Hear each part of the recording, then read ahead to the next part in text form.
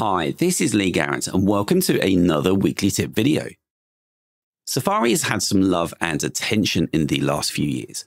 Now, 2 years ago we had tab groups, then this year with macOS Sonoma and iOS 17, profiles were added as well to give even more organization. Now today I want to go back a stage and just dive a little bit deeper into tab groups and show how they're used and set up, as well as how to manage them on both macOS and iOS. Now, we've touched on them in previous OS videos, but sometimes it's nice to take a feature that's been touched on and just go a little bit deeper. So this is Safari, of course, on macOS, and we've got no tab groups set up as yet, and I can validate this by coming to this drop-down arrow here and clicking. And if there were any tab groups, then they'd be listed here. Now, from here, I can create a new empty tab group, as well as create a new tab group, and this Screencast Online tab I'm in at the moment will be the only member. But I'm not going to do that. Instead, I'm going to click on this button here to show the sidebar. And here I've got my current bookmarks structure listed. So I hear some of you say, what's the difference between a bookmark folder and a tab group? Why would I need both? Well, bookmarks in Safari are of course static links to web pages, and you can access them here in the bookmarks bar or from the menu bar for quick access to regularly visited pages. And then, of course, you can close them, but they will be persistently in your bookmarks.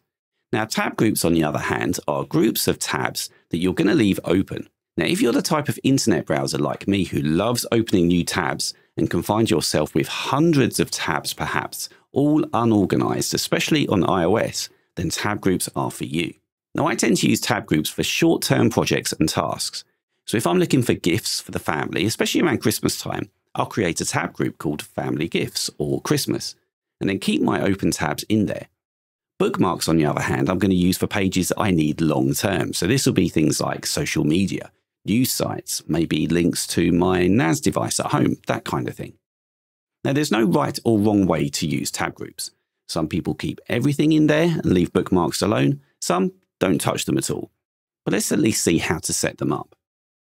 So I've got some folders here with bookmarks. So shopping here, then tech, we've got banking, and then finally news. So let's click on this tech one. And let's say that I quite like to make a tab group called tech that contains all of these bookmarks. Well, that's as easy as right clicking on the folder title. Now I could open all of these tabs if I want, but I want to open them in a tab group. Now, if I had some tab groups configured already, they would be listed here, but I don't. And I want to open them in a new tab group instead. So I'll select that. And a new tab group is open. Now I know this because up here, it says that these bookmarks are open in tech, which is the name of my new tab group. And I can click to switch between these. Or as ever, when you have open tabs, if you press the command and a number key, it will switch between the tabs. So command 4 will take me to the 4th tab, command 5 to the 5th, and so on. Now, if I click on the back arrow here in the sidebar, I'm taken to my list of tab groups. And of course, there is only one currently, which is the tech one. Now, one of these tabs here is in the tech group, but actually it's going to be better suited somewhere else. This one here is about a game called Persona 5 Royal that I'm currently playing on my Steam Deck. And this would be better in a game-specific tab group because I refer to this page quite a lot, and there will be some others to do with this game that I'd like to add into it. There's a couple of ways of doing this. I can come up to File up here in the menu bar, select New Empty Tab Group, just give it a name here.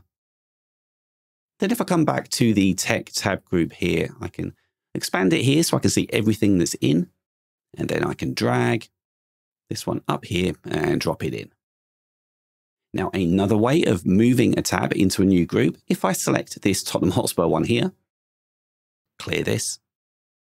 What I could do is I could right click on the tab itself, come down to Move to Tab Group, and this pops out a menu to the side that allows me to either send it to an existing group, so we've got gaming and tech at the bottom there, or I can select a new one, so I'll do that. I'll give it a name, which is Sport, and there it is. You can expand a tab group to see what's in it by clicking on the disclosure triangle to the right. And another way of moving a tab to another group is to simply click and drag it into a different one.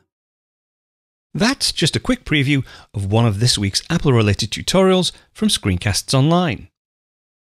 Screencasts Online is your premium source of Apple-related video tutorials.